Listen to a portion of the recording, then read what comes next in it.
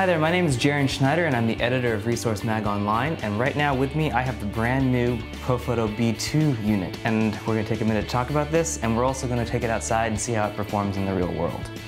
So the Profoto B2 is designed to be kind of an event, wedding, off-camera flash option that's going to be stronger than your traditional speed light, but not as powerful as a B1. This is a 250 watt-second battery pack. If you plug another head into it, that 250 watt-seconds gets cut in half. So it is a maximum of 250 watt-seconds between one or two lights. You can control the power to each light independently, and when you plug this thing in, you'll notice that the power level goes all the way up to 10 when there's one light on it, and 9 on each when there are two lights on it, and that means you're getting about a stop less power on each light. The Profoto B2 is designed to be an off-camera flash option that will accompany a B1 or a D1 system that you've taken on the road, but the best thing about this is that it's supposed to move with you. The B1 and D1 are great, but they don't move very well. Even the B1 as a battery option, it doesn't actually transport well. It's very heavy and it's difficult to get into small places. The B2 is designed to fix that. You put this even on something as small as a flash bracket and you're set and good to go. The heads themselves weigh very little and the battery pack is also very light. They have the same look and feel as a B1 or a D1 with the same inset reflector and this little glass diffused cover. What they do have that's different is instead of having a modeling lamp that's, say, incandescent, they actually have a LED. And this LED is not actually controllable with the power level. It's standard no matter what, but it's particularly bright. You could use this for a lot of things, not just as a modeling lamp, which I think is a really cool addition. As you've noticed probably, you control the power of this thing entirely from the pack. The heads don't have any control on them at all. You can take the pack and put it over your shoulder with this included strap, or on the back side, there's actually a place for you to put a belt buckle through. The Profoto B2 is controlled by the same TTL remote or non-TTL remote that works with the B1 system. I turn this on, and I have access immediately to the light. It also has the same number of groups and options. Unfortunately, it also doesn't tell you what the battery power actually is when you start to choose to change how much power is on it. You have to remember what you originally set on the pack for that to work. I want to quickly go over how fast the refresh rate is on this thing. This is at power level 10. It basically has absolutely no refresh time. It's ready to go as quickly or even faster than the top of the line speed light. So I'm going to show you guys what it's like to put two of these in. So I'm going to go ahead and plug it in. And you can see that there's two power levels on it. This one can go as high as 6.1 when we're at 9.9, but they both level out at 9 when they're fully powered up. With two heads going,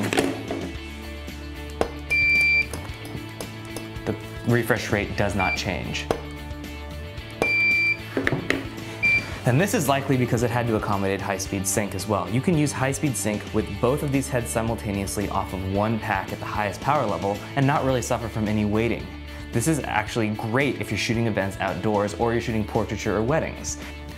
Events have varying light conditions, and these lights are actually fast enough with their refresh rate to accommodate just about any situation you might put them through. So how do they fare in an actual real-world situation? Let's take these outside with my friend Karamender, and he's going to show you how he used them on location in a fog machine and on the Filbert Steps in San Francisco. This is our bridge, and it's called Fog Bridge. I know, that's a hell of a view. Here we are shooting right outside the Exploratorium. They have this awesome art installation that mimics San Francisco's iconic fog. This thing only comes on for 6 minutes every 2 hours while the Exploratorium is open. I wanted the fog to be a bit of a character in this shoot along with San Francisco's skyline. This was a very tricky and difficult shooting situation, if not impossible. The fog is completely unpredictable and will soak up light left and right. Big, heavy, slow to recycle equipment is no good here. This is where the B2s excelled. They are lightweight, small, and agile. Much better than the speed lights I currently use, and would have been difficult, if not completely frustrating, on a shoot like this. I was shooting at, I think 2,000 of a second or 1,000 of a second, but high-speed sync saved my ass because that fog moved fast. And I don't think I could have just gotten like a quick still frame if I was shooting any, like if I had to shoot what, 200 of a second, 1/25th of a second, something's real slow like that. But oh my God, thank goodness for high-speed sync. That really saved my bacon.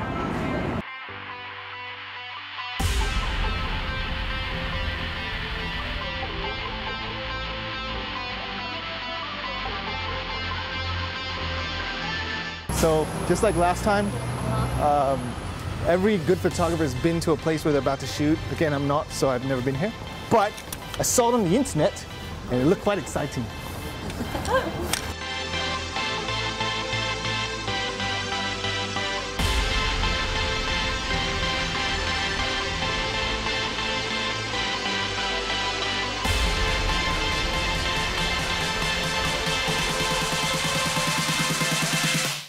The B2s are brilliant and are a good, solid, professional little kit. It feels like having your high-end studio equipment with you in a lightweight package.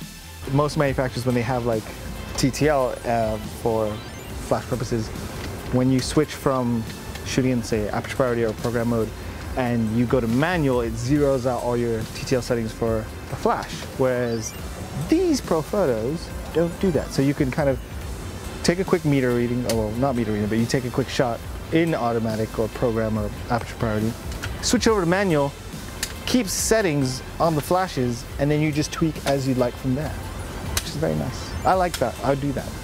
I love that you can swap the batteries. These guys at Profoto have really thought things through. Their new, smaller, light shaping modifiers are fantastic and built really well to last.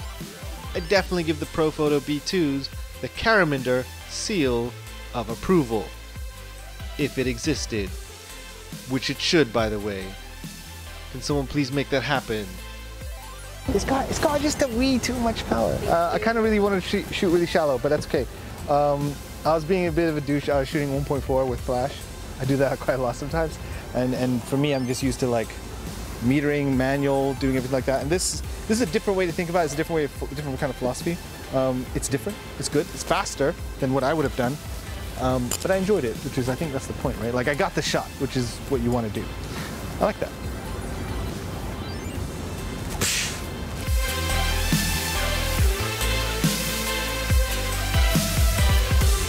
I also took these out with a friend of mine, his name is Mike Kelly, and we tried them at an architecture shoot.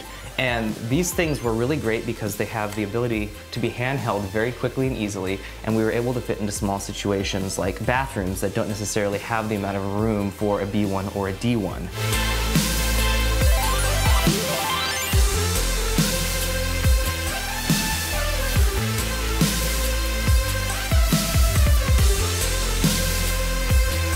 We also took them outside and used his light painting technique, which requires moving around with the light while firing it from a cam ranger. He usually uses a B1 for that, but this time we chose the B2, and the B2 was a lot lighter, faster, and easier. So if you're going to pick one of these up, it's going to be to sacrifice a little bit of power for a lot more mobility. So what's the final verdict? The B2 is a great event and wedding photographer's lighting tool, excelling at exactly what it is built to accommodate. Though it's probably the least powerful strobe Profoto has ever produced, it's not particularly fair to judge that aspect of the product too harshly. 250 watt-seconds is considerably better than any speedlight on the market, the go-to product of the wedding and event industry. The B2 isn't a studio strobe, and it's not meant to be. In the situations where the B2 is best suited, it's hard to find a better option in terms of power, reliability, size, and weight. Where we think the B2 falters slightly is in its price point. It's more expensive than its big brother the B1 at $2,195 for one battery and one head.